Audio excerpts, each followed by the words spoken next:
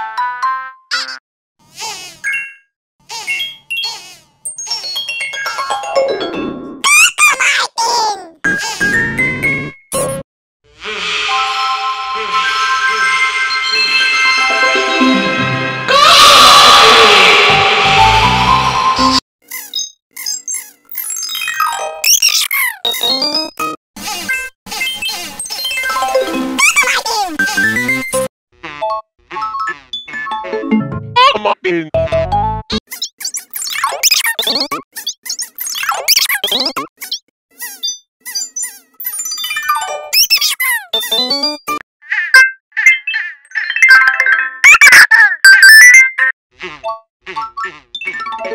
Cocomartin.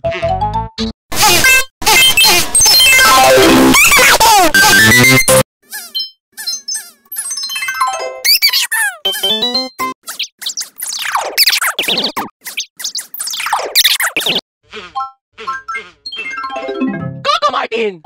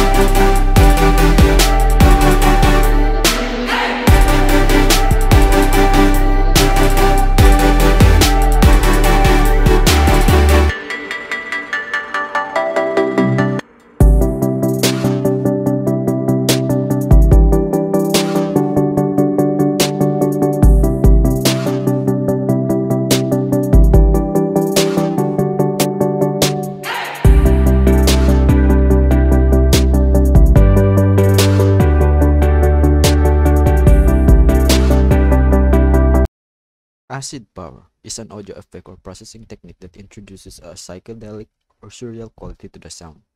It may involve altering the audio in a way that mimics the distorted and hallucinogenic effects associated with psychedelic substances like LSD, often referred to as acid.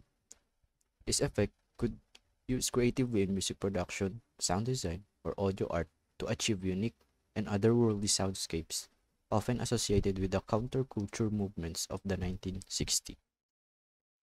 Heavenly power is an audio effect or processing technique used in music production or sound design. This effect likely aims to create a sound that is ethereal, celestial, or heavenly in nature. It might involve using various audio processing tools to add reverb, delay, modulation, or other effects that evoke a sense of spaciousness, lightness, and transcendence.